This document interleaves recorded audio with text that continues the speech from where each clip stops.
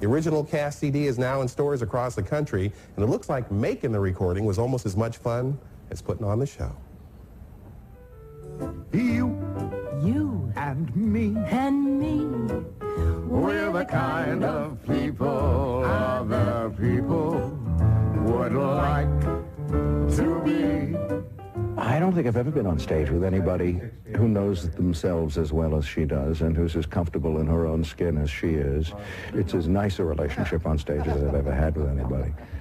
Here's proof that Julie Andrews is a nice lady. We were the only news crew she allowed on stage with her as she recorded the original cast album for her Broadway hit, Victor, Victoria. Yeah, I sing melody first and then harmony. I don't sing harmony till Wandering Free, right? Right. Wandering free. In Victor, Victoria, Julie Andrews plays a singer who can't find work until she meets Toddy, played by Tony Roberts. He offers her a job at his club, but there's a small problem. All the singers are men, in drag. So now Victoria is a woman pretending to be a man playing a woman. Won't you play me jazz hot, baby? Matters get even more complicated when she falls in love with a gangster played by Michael Newry. I'd like you to meet my beautiful boyfriend, Victor. How would it sound down at the stadium? To be on stage with Julie, for me, is, I mean, she's my fair lady every night. It's really a privilege. And the gangster is riddled with guilt, wondering how he's going to break the news to his girlfriend, played with sexy aplomb by Rachel York. When they say, hey, I'm from Chi, they mean Chicago, Illinois. Both Victor, Victoria the musical and Victor, Victoria the movie were directed by Blake Edwards, Julie Andrews' husband. The late Henry Mancini wrote the music for both as well. Rachel York remembers meeting Mancini at her audition. I was fiddling around the piano, and the only song that I can really play is Moon River. So I started playing that, and he looks over to Blake and he says, hire her. She's good. I like this girl. You know, he was just great. He was so wonderful. This, we had a feeling right from the beginning, was a real crowd pleaser.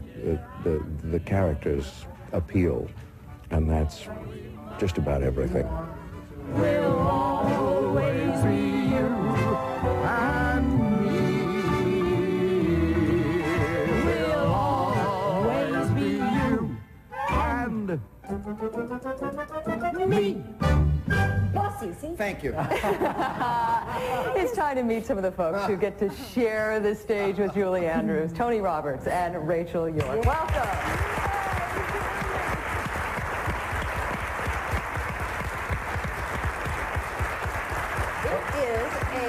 Veritable love fest. I cannot believe what you all had to say about working with Julie. This is the first show I've ever been in where not one person was fired. It's true. I mean, this is a big cast, and nobody was replaced in this, which is a tribute to your husband. Pretty icky, but it's true. What was that little business at the end of the tape? What did you say to him? Just now, Yeah. I said, see, I am bossy. I'm always says 1, 2, 3, 4, or telling him that you've got to just straighten up here or something like that. And I am bossy. I'm ashamed to admit. You're just quick, and we had to find an end to that song, because it doesn't end in the show. It's interrupted by business, and on the album it has to have an end. So they said, do it on an 8 count or something like that, and I would have taken a week to learn that, and you had it in 5 minutes, so you counted it for me. That's You know, musicals work in the history of film. I grew up watching you sing in movies and everybody else. They work beautifully on Broadway, but everybody's afraid to make a musical nowadays. Well, that's why is that? understandable. Because they're so expensive, I think. There's certainly all the talent out there to write them. I just think it's probably, it's prohibitive. You know, our show was like $8.5 million as a budget, and that's a lot. I'm talking about My Fair movies. Lady was something like 450, I think, some crazy thing like that, thousands. Now, Julie, I'm talking about movies. They And don't why make well, movie musicals anymore. If you think about it, apart from original film musicals, those are very few. You could cite maybe Gigi, maybe Mary Poppins, you know, some of the wonderful Astaire things. But usually, movie musicals, particularly these days, are what has come from Broadway. And since there isn't that much on Broadway, you don't see that much on film, I think.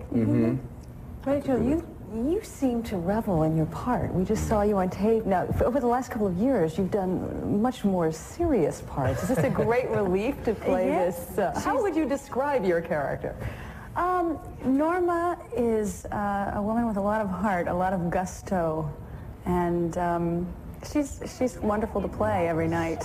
She has a lot of energy. Is that what that is? Oh, I see. Oh. Oh my God. It is so funny. All three of you have never seen yourself on stage before. Julie said, that looks pretty good. I don't ever get to see it. No. Is that what I look like? Oh my gosh. They didn't do it.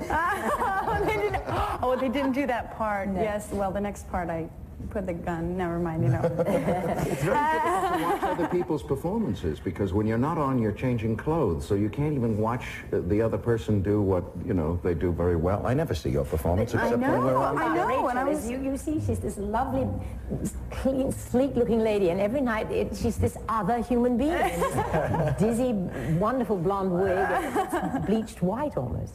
Well, you know what? We're going to get tape and send it to you so you all know what you look like. Thank you. We want to take a break right now. Stay right there. Julie Andrews and everybody answer some questions from our audience when we come right back. With Julie Andrews and her fellow cast members in Victor Victoria, Tony Roberts and Rachel York. Welcome back, and we have a question for one of you at least. How do you top a project like this? What's next on your schedule? Are you asking me? Yes. Well, I'll refer that to Rachel if you like. I don't know how you do. I couldn't be luckier, I couldn't be happier, and I think right now I have to just concentrate on this. Here we go, right here. What's your favorite song? It depends which night it is. Go on. Yeah, of all time that you have ever sung, favorite one, that you go back to and would happily sing any day. Funnily enough, it's a song that I sang in a film called Star called My Ship by Kurt Weill. It's one of my favorites. I have lots. Did the two of you watch the movie at all before? Because she's been in the movie. Right. Did you watch it, or do you stay away from that? I had seen the movie when I was younger, and about a year before we started rehearsal, I watched the movie once. Leslie Ann Warren, right? Was that who did it? Right. Okay, right. I stayed away from it deliberately because I knew I would copy Robert Preston, who was so good in this role, and I didn't want to copy him, so I deliberately stayed away from it. And since you all don't seem to have any idea how great you are on stage together, until we send you this videotape, now this. I just want to say that we saw you last night. Oh, last night? And I recommend it highly to everybody. It was a wonderful experience, and I thank you very much. Oh, that's very kind. Thank you.